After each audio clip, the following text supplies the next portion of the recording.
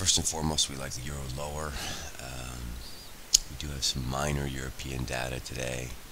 Spanish unemployment, Centex investor, PPI out of Europe. These are all secondary. The rates are higher in the U.S. You can see the long bond is now yielding 3.12, 10 years yielding 2.76.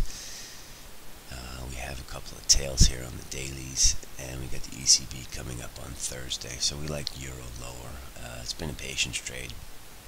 We were long dollars pretty much all day Friday. No real joy on that, but we're still long dollars against Swiss francs from Friday. So we like euro lower. You think you can sell this between 60 and 75 today. We're looking for a move down to sort of 40 or 30. Nothing crazy.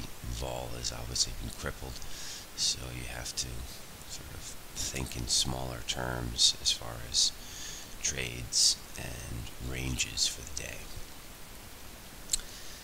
Let's move over to dollar Swiss. Same type of chart.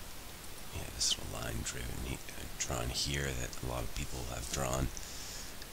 Obviously, you don't really want to break trade dollar Swiss. It's not really that good for break trading, but sort of through 10010, let's call it, and then ideally through these highs here, 10020. This becomes interesting. Here it is on the dailies. Inside day on Friday. And so now we're just kind of waiting to get some fresh air above these 1, 2, 3, 4, 5, 6, 7, 8 daily highs. So keep an eye on that. Let's go to stocks. Obviously the trade deal is supposedly signed, sealed, and delivered. So here we are at the moment of truth. The high's been 1975 today. We still have our downside structures on, but today we're going to put on tactical shorts in good size. So we're waiting for some sort of negative price action on the hourlies. But it looks to us like there's going to be some sort of move above 20. And it could move, all the way up to 50, right? It could go up a couple of percent. So you got to keep your powder dry here. But we do like this lower now that the news is out. Obviously on Friday there was a whiff of this. Now today it's out.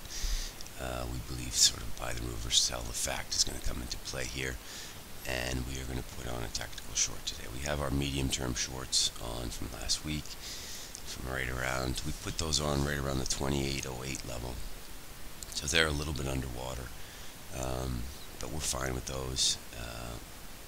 They're through options, so the stops are embedded in the product. But today we will be putting on tactical short contracts on the E-mini futures. Euro yen still looks bid. We're watching boons here. We don't really have a trade in this anymore. We did not get given any euro yen on Friday, but it still looks bid. We're not ready to fade this at all. You see boons are still very offered, 165.08. This is probably a sell today up near 40 or 50. This looks like the beginning of a big change in trend.